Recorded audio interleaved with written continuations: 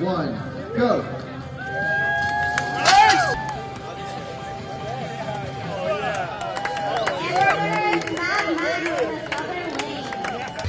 And our winner is Mad Max in the South Lane. Congratulations. So this is the gravity drive. So we have a lever here, and we have our counterweight on the end of the lever. So it starts up here, and then when it falls, it pulls this chain up, which goes around the gears and spins our drive wheel right here. And that gives us propulsion right at the beginning. We won. That's how it's done right there. We got a little crash right there, but our thing is solid steel, so it's all good. No worries. We're at the finish line. Yeah, that's beyond the finish line, so we're good. It's still in one piece? Yeah, dude. It held up like a shark. Nice. We lost one weight. We're looking for duct tape right now. We lost a weight? Yeah, what is that weight? Okay.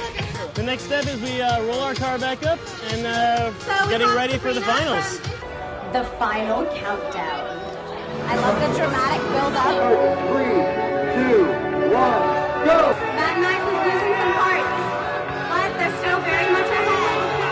Who's gonna win? Who's gonna win? And the winner is Mad Max in the Southern Lane. Despite all of these parts, they made it. They won. They are your official 2010 Triton Junkyard Derby champions. Yeah! We're Mad Max. We're, I don't know, material science, bioengineers, double E's, electrical engineers. And next for Judges' Choice. Yeah, electrical engineering. And where's Bobby? Bobby's right there. And Bobby, this is our absolute weld master right here.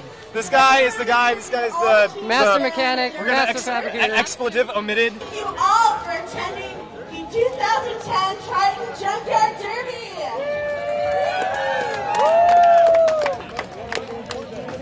It was a lot of fun. The building is the best part. Racing is great to see your car go down the hill, but the building is really the real fun part.